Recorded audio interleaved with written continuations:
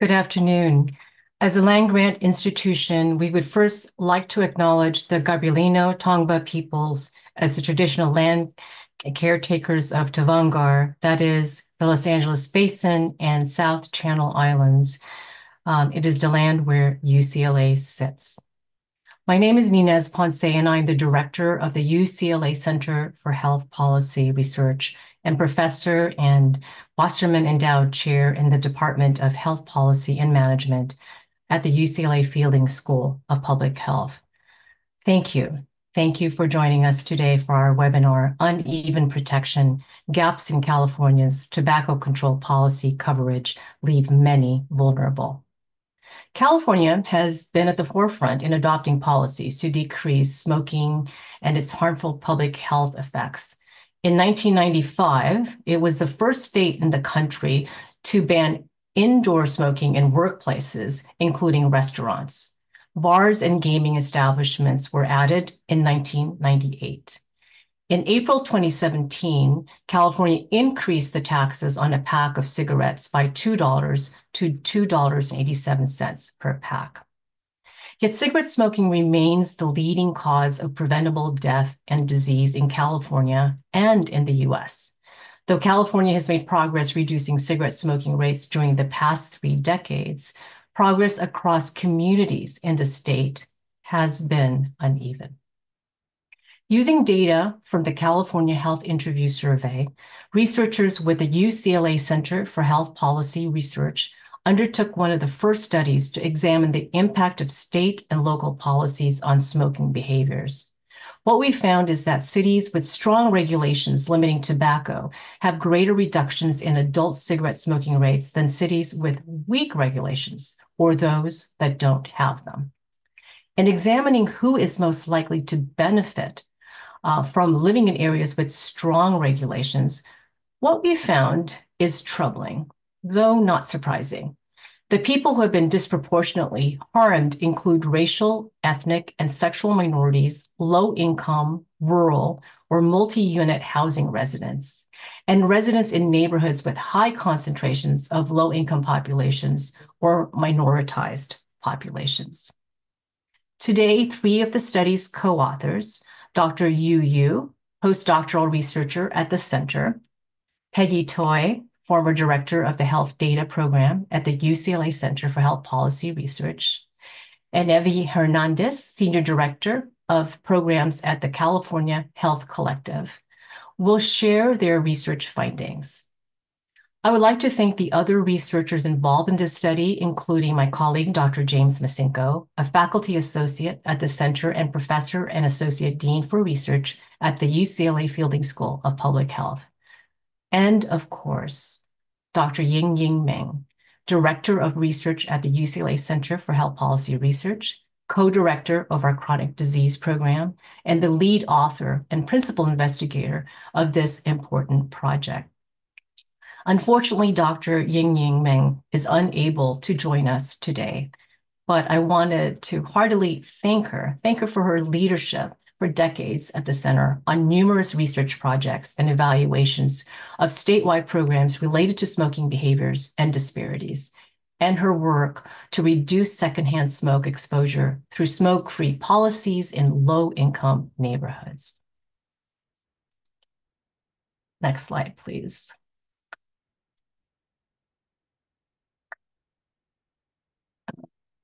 Next slide. Oh, there you go. If you're interested in today's slides, you can request them from our communications department at healthpolicy.edu, ucla.edu. Now it's my pleasure to introduce my colleague, Dr. Yu Yu.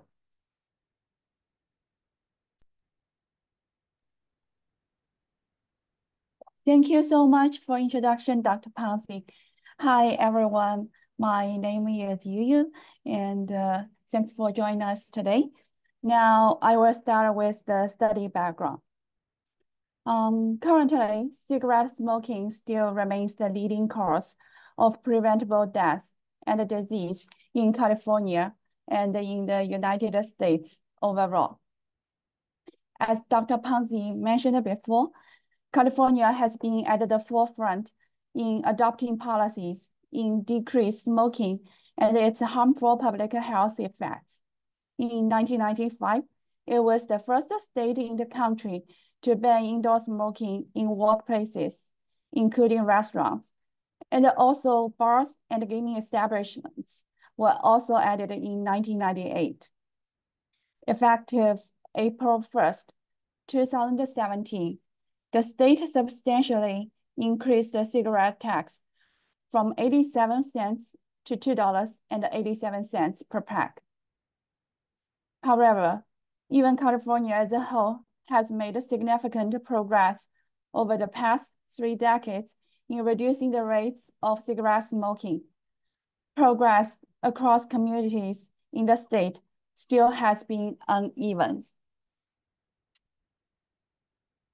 So this study aims to examine whether there are any inequities in tobacco control policy protection across adult populations, and to examine the effects of these policies on smoking behaviors, especially in the reduction of tobacco-related disparities among priority populations.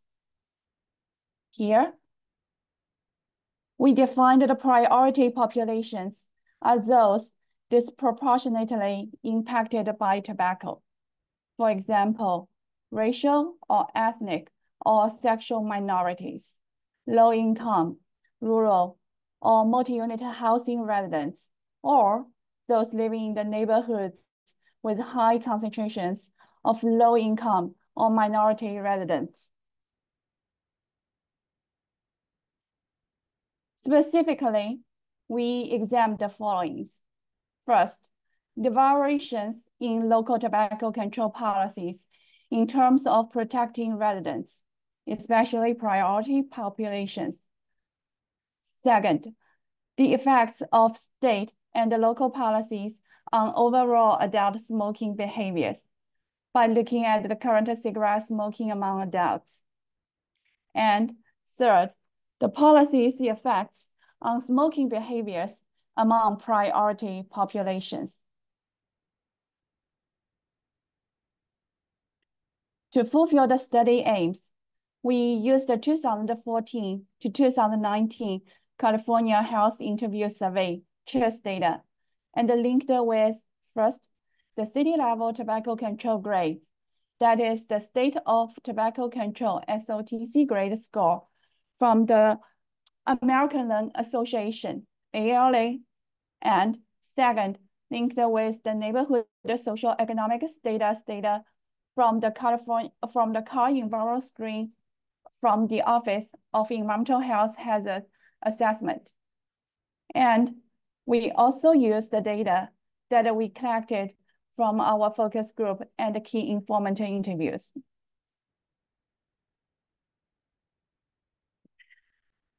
From CHPR data, we used the responses to certain questions to define cigarette smoking behaviors. The currently smoking are based on the CHPR question, that is, do you now smoke cigarettes every day, some days, or not at all? If the answers to every day or some days, then they were combined to define it as current smoking. Since 2013, the American Lung Association has assigned grades indicating the strength of local tobacco control policies in 4 key areas or categories. They are first, smoke-free outdoor air. Second, smoke-free housing.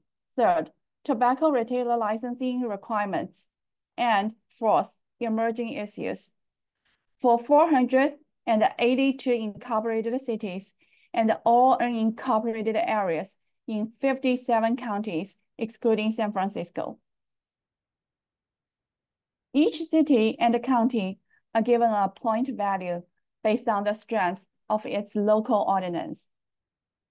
For example, the smoke-free outdoor air grade is based on the smoking restrictions adopted by the local communities in 7 outdoor areas, including dining areas, entryways, public events, recreation areas, service areas, sidewalks in commercial areas, and work sites.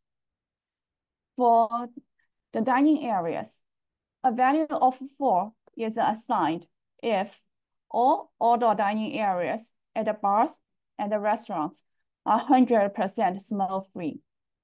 But a value of 0 is given if there are no smoking restrictions in outdoor dining areas. These points are then added to calculate a total score, which is then converted into a letter grade from A to F to better display the strength of different categories of the local tobacco control policies.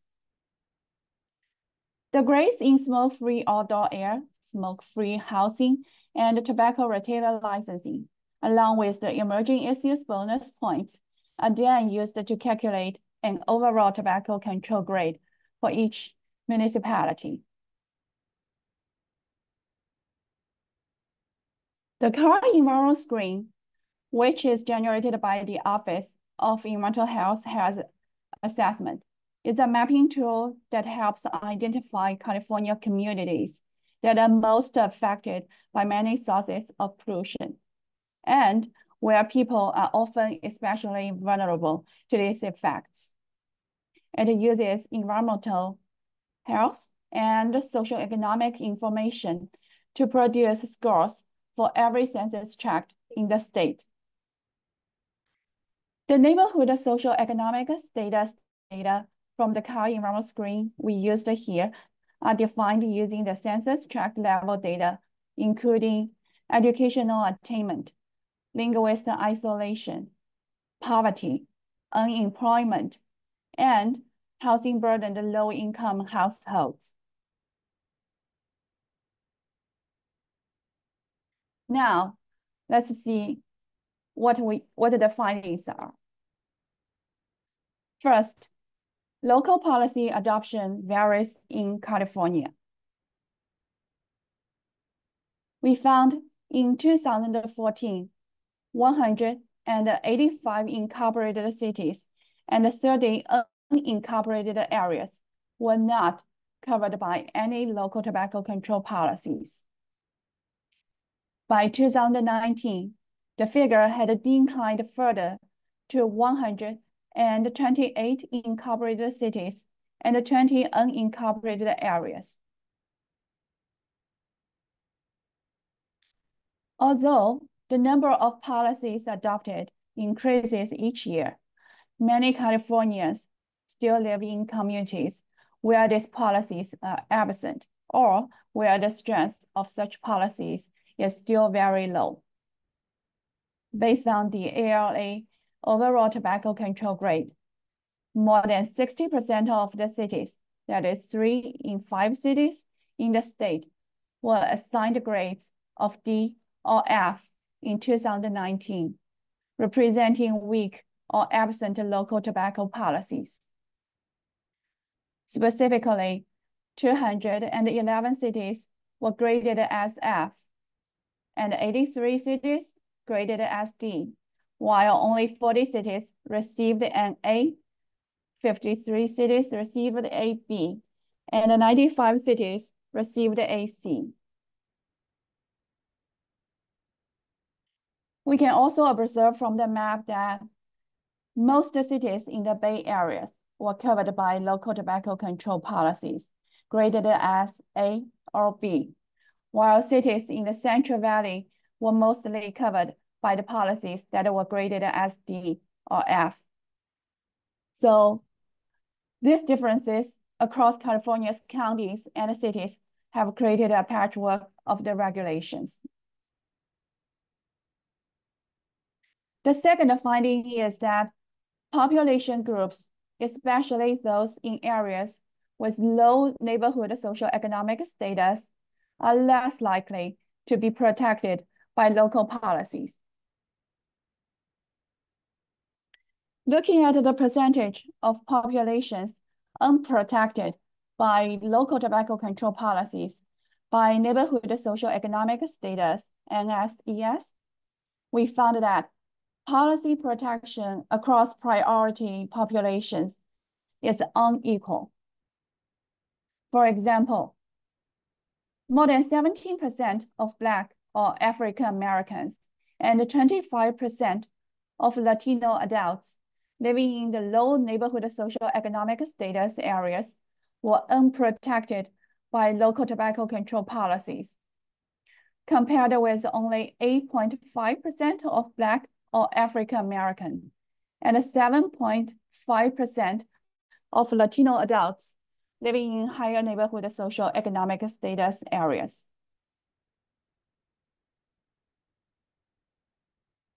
We can also see there are 20.8% of those who had family incomes of less than 400% federal poverty level and living in the areas with low neighborhood socioeconomic status were not protected by local tobacco control policies, compared with 9.9% of their counterparts that are living in higher neighborhood socioeconomic status areas. And for those living in multi-unit housing in low neighborhood socioeconomic status areas, there were 17.8% unprotected by local tobacco control policy, while only 9.8% were not protected by local tobacco control policies in high neighborhood socioeconomic status areas.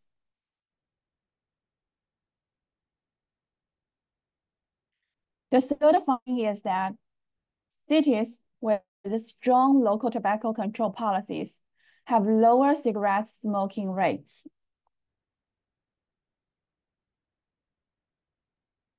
Overall, smoking rates were only 10.1% in the locations with a strong overall tobacco control policy grade, which is from A to C, in contrast to 11.5% in the locations with poor grades, that is graded as D or F.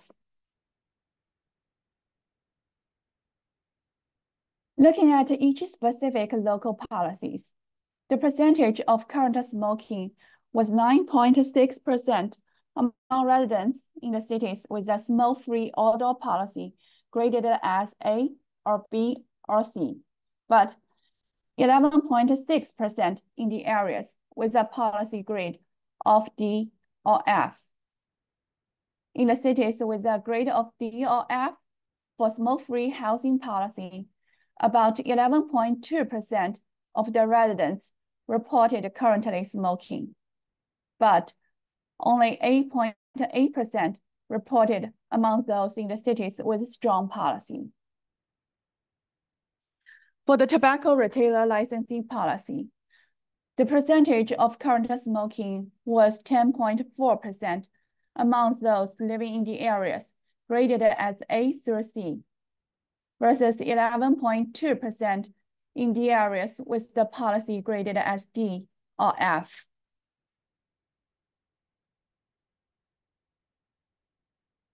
What we found number 4 is that state and the local tobacco control policies work in synergy to further decrease smoking rates. As we mentioned before, effective April 1st, 2017, the state raised the cigarette tax from 0.87 to $2.87 per pack. We found that before April 2017, overall, 12.5% of the Californians reported current cigarette smoking, where neither local nor state policy was in place. Smoking rates declined to 11.5%, where only local policy had been adopted. After April 2017, the state policy took effect. The smoking rate further decreased to 7.7% among those living in the areas where both state and local policies were in place, indicating that the adoption of both state and local policies could further accelerate the reductions in current smoking.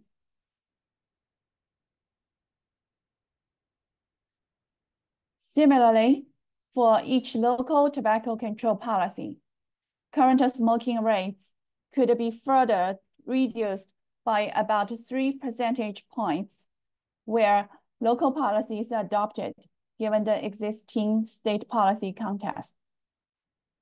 From the table, you can see that the smoking rates were above 12%, where neither state nor each specific local tobacco control policy was in place. Then it decreased to around 12% when only local policy was adopted, and further decreased to about 9% when both state and the local policies were in place.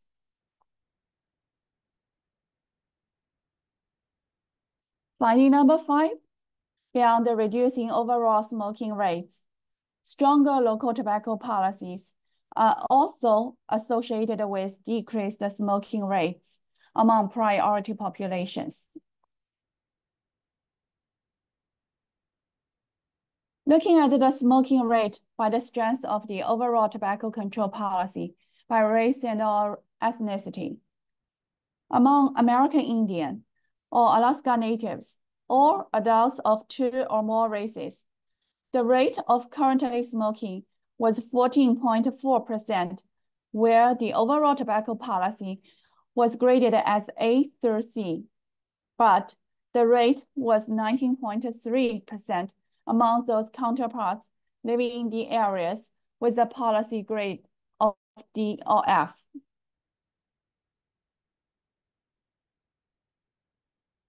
In the areas with policy grades of D, A or B or C, those who had family incomes of lower than 400% federal poverty level, or living in the multi-unit housing or rural areas, or those identified as a sexual minority, including gay, lesbian, homosexual, bisexual, had rates of current smoking of 12.5%, 11.8%, 10.1%, and 14.2%, respectively. In contrast, the rates of current smoking among their counterparts in the areas with weaker local policies were 14.2%, 14.5%, 14.6%, and 17.3%, respectively.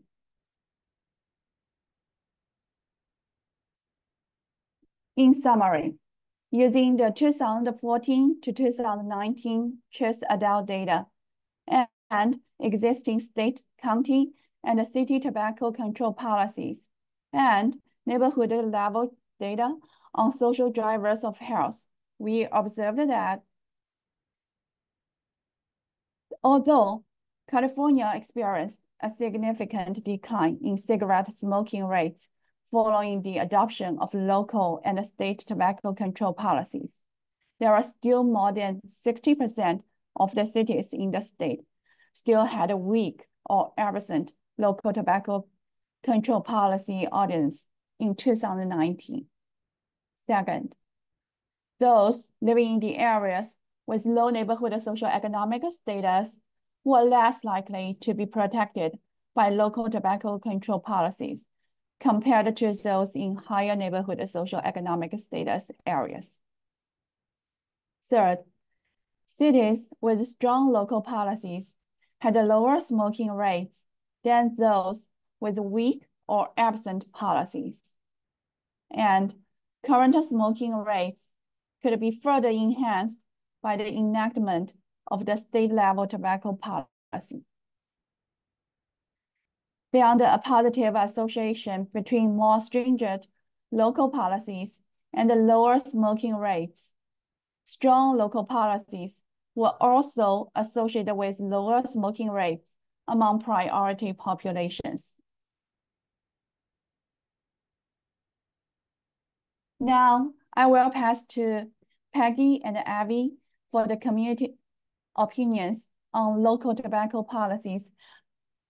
Peggy. Thank you, Dr. Yu.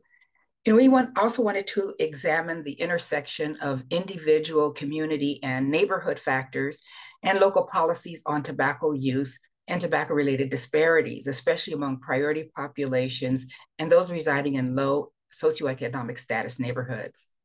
We wanted to know about community awareness and experience with tobacco policies, particularly community views on how and why local tobacco policies were adopted or not adopted, the issue related to implementation and enforcement of policies, as well as perceived benefits and barriers to policies in reducing smoking-related disparities. We partnered with the California Health Collaborative to engage communities. Their team was involved in conducting interviews and focus groups throughout California and were involved in the analysis of the data. For nearly 30 years, the California Health Collaborative has been a leader in tobacco control programs designed to reach areas and populations in high need. Evie Hernandez, California Health Collaborative Senior Director of Programs, will discuss engaging communities in the study and their other work on the project. Evie? Thank you, Peggy, and good afternoon, everybody. Very excited to be here and very thankful for the opportunity for having been invited and being a part of the study. The California Health Collaborative is a statewide organization.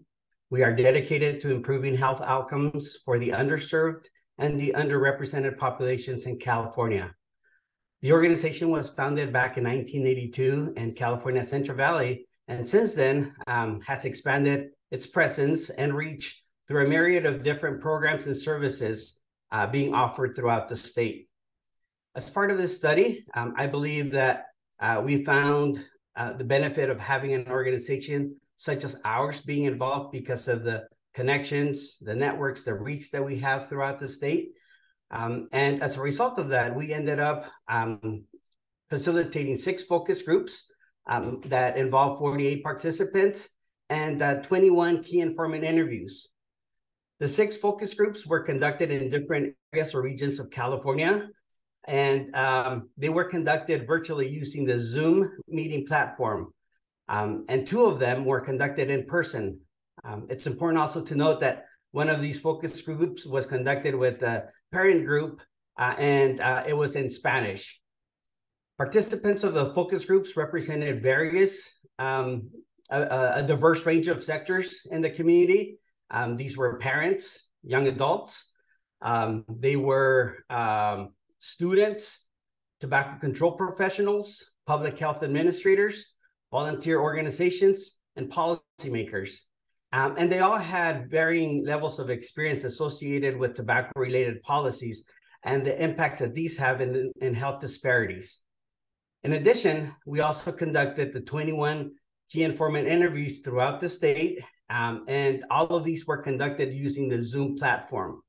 Participants in the key informant interviews were members of the community, public health professionals, healthcare administrators, behavioral health professionals, those in academia, and volunteer organizations. As you can see from the map here in this slide, we had a mission to represent or get as much representation from throughout the state. It was important for us to get that commitment and to secure representation. And it was a monumental task given the size of the state and all the varying issues, that we had going on at the time, primarily the COVID pandemic. As you are well aware, that really had an impact in the way that we conduct or we're conducting our work. And it was very difficult, especially at the beginning of our recruitment process, to get people interested or to respond at all. Luckily, we are an established organization. We have over 15 different tobacco-related projects, those working in tobacco prevention, tobacco cessation, research, and also working with different community groups. So that experience and that background really allowed for us to use those networks and be able to reach the various communities throughout the state. For the focus groups, we had those taking place in Los Angeles, and city of Colton, city of Madera, city of Oroville. We had one with representatives from the Bay Area and another one in the Central Coast. And The key informant interviews, again, these were done by Zoom, and it was recruitment using our various networks from people representing all these sectors of the community from throughout the state. To hear more about the results of these interviews and focus groups, I'm going to pass it back to Dr. Toy, who's going to give us more information about those outcomes. Thank you, Evie. So one of the things that we looked at are facilitators and barriers. So in working with the California Collaborative team and analyzing the data, here's some of our findings. In regards to tobacco policy adoption facilitators, the most effective facilitators was mentioned as the existence of community coalitions. Respondents said that coalitions were significant facilitators because they play a vital role in mediating the connection between those in positions of authority and the broader community, as well as their ability to mobilize community residents and leaders to facilitate tobacco policy, education and policy. Another facilitator was the participation of diverse organizations. These include not only health, social, educational, and faith-based organizations, but also social justice advocacy organizations, environmental protection groups, neighborhood councils, business associations, and housing rights organizations, and others. Another factor in facilitating tobacco policy adoption is increased awareness through education and media. Organizations working in the community facilitated education through diverse strategies to educate the community. And this included utilizing community leaders or spokespersons, as well as media campaigns to disseminate messages and raise awareness within the culture and the language of the target audience. Youth involvement was perhaps the most frequently mentioned motivator of policy support. And that one of the reasons is that there's a great desire within the community to protect youth from the harms of tobacco. The participation of young people also influences the acceptance of policies by empowering those in the community to unite and prompting those in positions of authority to act. Next slide. So the other thing that we learned is the barriers to policy support and adoption. One of the main barriers that was mentioned by our respondents is that a pro-business bias among stakeholders and policymakers was a dominating influence to suppress the support of tobacco policies, particularly in smaller and rural communities. Where business bias is tied to economic stability concerns. Also frequently mentioned was the influence of profit interests of the business sector and the tobacco industry influence as contributing factors to impeding adoption of tobacco policies. The other main barrier that was most frequently mentioned are competing community priorities. During this time, COVID, early part of our study, COVID was dominant, but persistent barriers within many of these communities took priority over tobacco control, tobacco policy advocacy efforts. The other community level issues that were mentioned are homelessness, substance abuse, mental health, and crime prevention efforts. These were mentioned as higher priorities over tobacco. Lastly, some of our informants talked about the influence of the tobacco industry influence among elected officials. Next slide.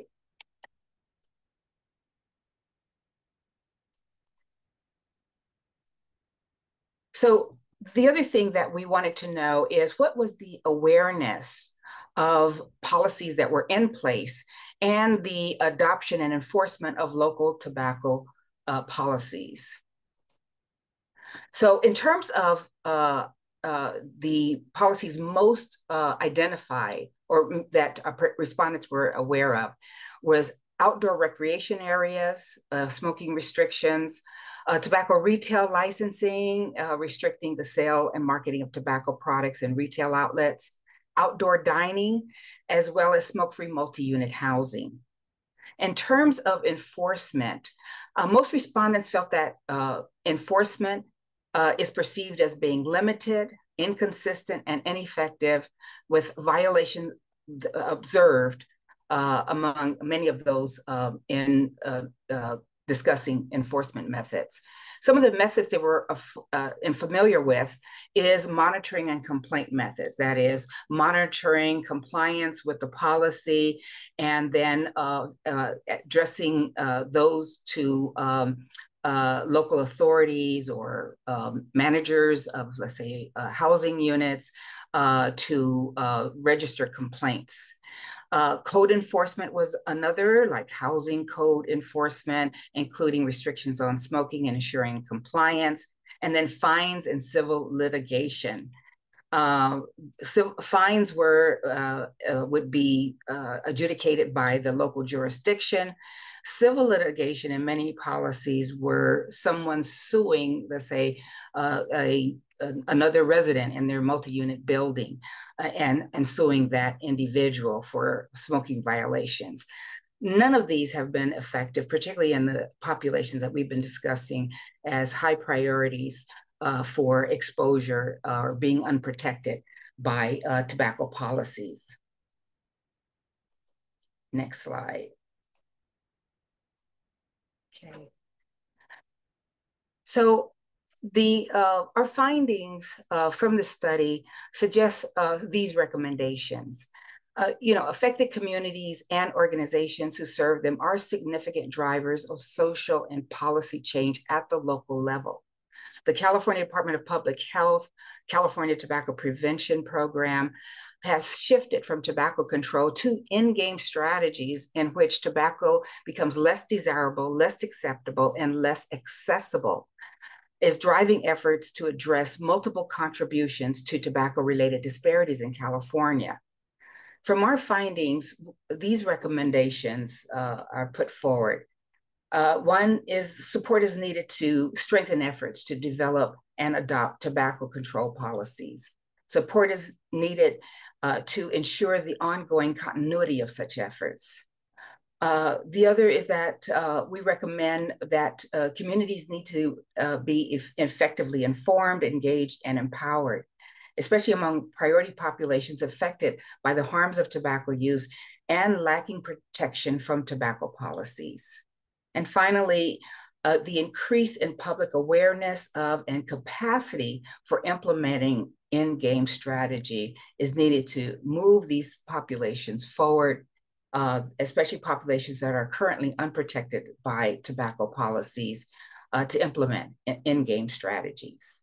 With that, I'm going to turn it over to Yu to close out our presentations. Okay, here is our acknowledgement. Our first thanks give to our co-authors, Dr. Ying Meng, Dr. James Masinko, Dr. Nines Ponzi, and of course, our sponsors, the Tobacco-Related Disease Research Program, TRDRP, for funding these studies, especially Dr. Maggie Kulak, our program officer, for her always guidance and help. We also wish to thank Mina, Eli, Amber, Carissa, Chelsea, and Ricardo for their amazing work in the qualitative data collection and analysis. We also want to thank our reviewers for their helpful comments. Dr. David Stoppelbein, Dr. Rebecca Williams, Dr. Sue Bobby, and Maddie Sadder. Our special thanks also goes to CHESS Director Todd Hughes and his team for the collection of CHESS data. We give special thanks to Yiqing, Andrew, Prani, Veronica, Zibri, and Julian for their statistical programming and data access support. We also wish to thank the American Lung Association, especially Erica and Nia, for providing us with the local tobacco control grade data.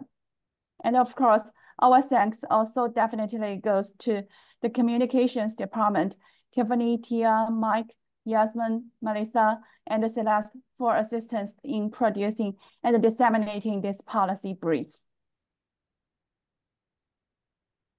Thank you everyone for joining us today. And now we are going to the audience questions.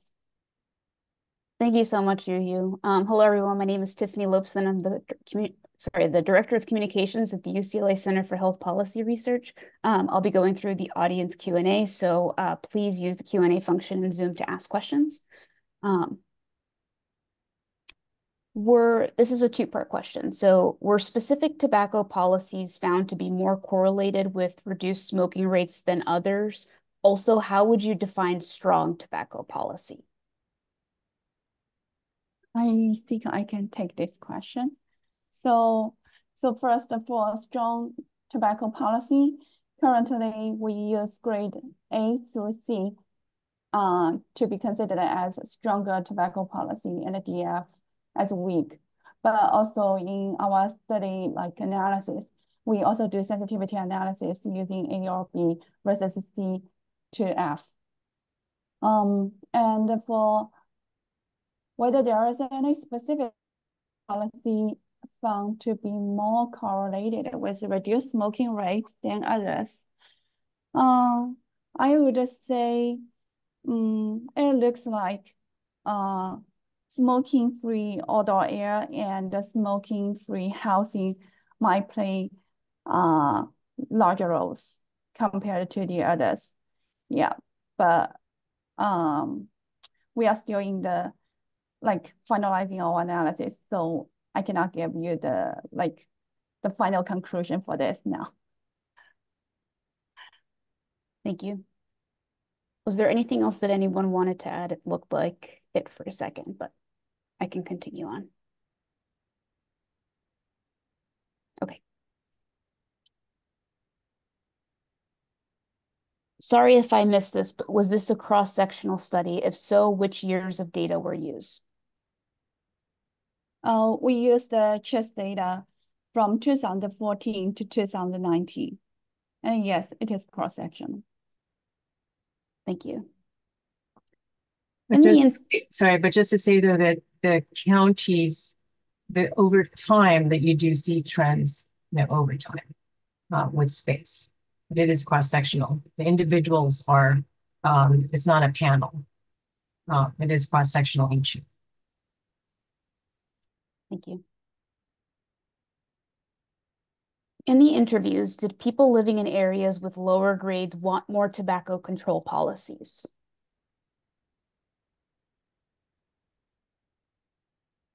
In the interviews, we interviewed representatives from community members as well as the organizations that serve those populations.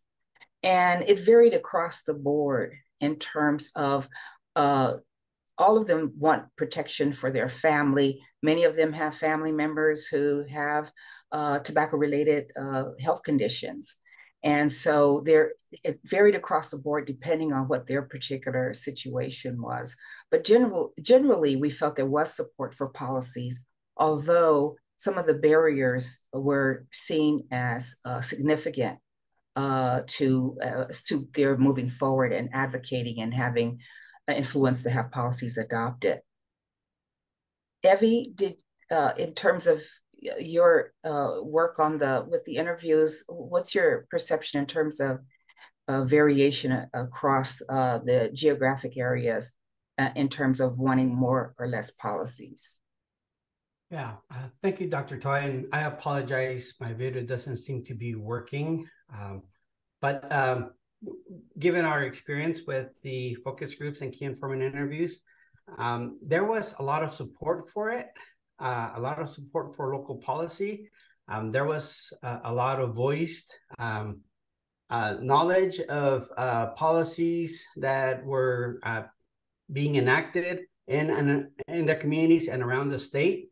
But there was this different things that were in the way, as they put it.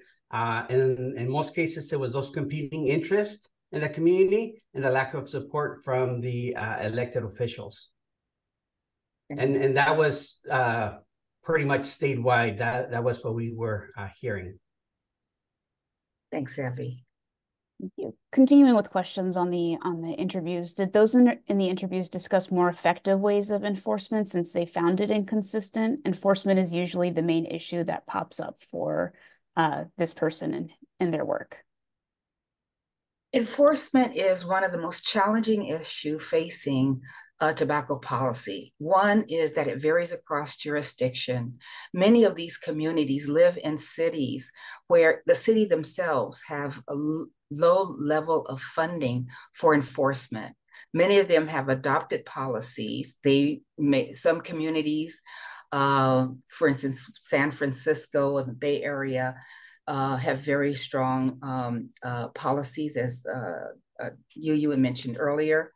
But in some communities where there's a high percentage of the population are low socioeconomic status, those don't have the administration to enforce policies if they're on the books, and very little monitoring and enforcement. And this is an area that many organizations are working on, particularly those that are working on public health policy law in the area of tobacco control. And with communities being more active, there may be some resolutions. And if there are penalties that are attached, those who suffer the most are those who have higher rates of tobacco-related illness, persistent use, and are unprotected. So this is an area of great concern right now. Thank you, Peggy. Is it possible that rather than the policies causing reduced tobacco use rates, that areas with reduced rates are more likely to have stronger policies, that the causation goes in the opposite direction?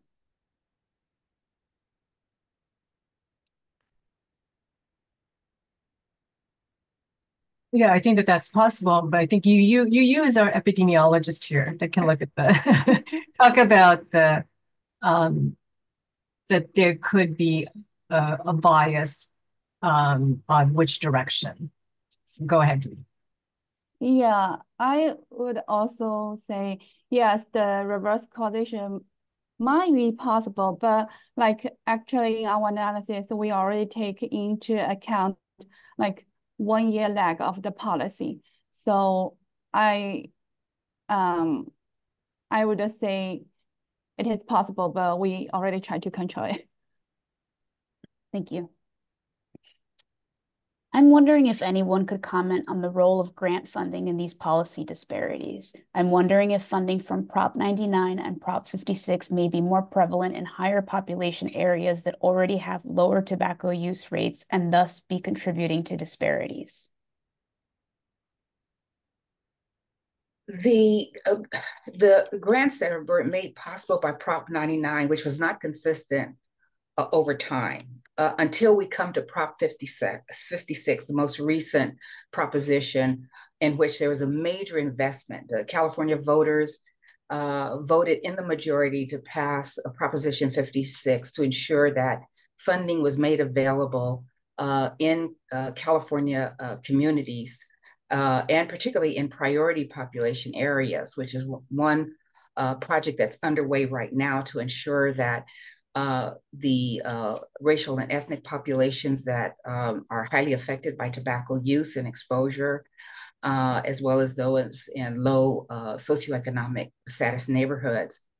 The issue is that in spite of the wide investment, there has been a great mobilization throughout California. Many of you might have remembered just recently the flavor ban that was passed in Sacramento, which mobilized everyone throughout California and many jurisdictions to pass flavor bans, that is the sale of tobacco products like menthol or flavored tobacco products and electronic cigarettes.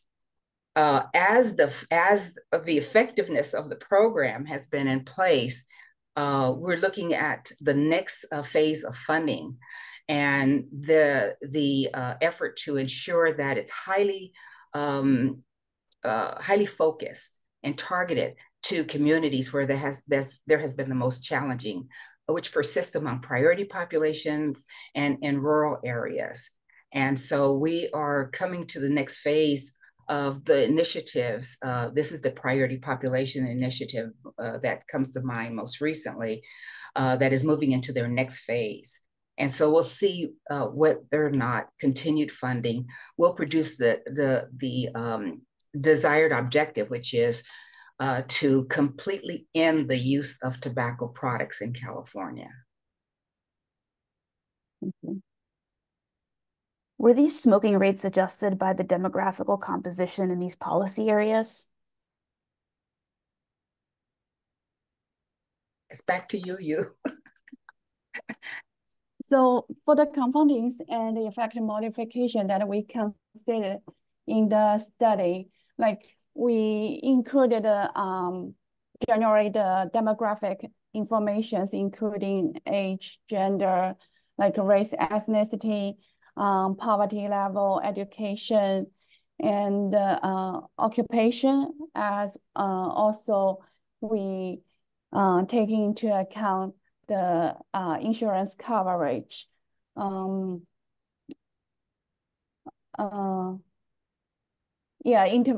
Like all the participants' interview years, and their living cities, and kinds of all of them. Thank you. You mentioned the confounding and effect modification. Yes. Can you talk more about that? Somebody says it seems like higher socioeconomic status communities would have stronger policy and lower tobacco use prevalence. This I would say probably yes, but like I need a double check, so I cannot confirm at this moment. Sounds good. And if the person wants to reach out to us directly, you can email us. If you email healthpolicy@ucla.edu, we will refer you to Dr. Yu and the team for any questions. So we have one last question.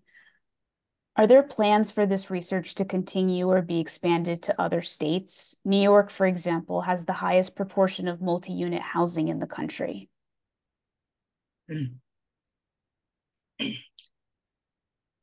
Well, if I could say that, and you and Dr. Ponce, please chime in. You know, one of the things about the research from the center, while it is focused in California, we do find that people throughout the country access our reports and our findings and our publications. And we're hoping that this will be wide. It is posted. It is widely available. We participate in national forums on tobacco control. This is an area of interest that I've been involved in, and having worked with the Public Health Law Center and other organizations that work nationwide as well as international on tobacco control policy issues. And I think this is going to be a significant finding to see this correlation between tobacco policy and health outcomes.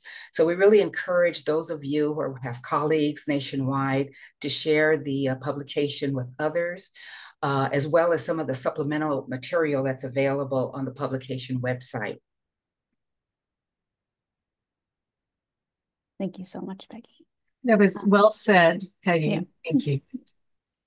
All right, it seems those are all the questions that we have for today. I just want to thank everyone again for joining us for this important event, and a special thank you to Dr. Yiming, who wasn't able to attend today, but thank you so much for the important research, and thanks to all again for joining us. We'll see you at the next one. Have a good day.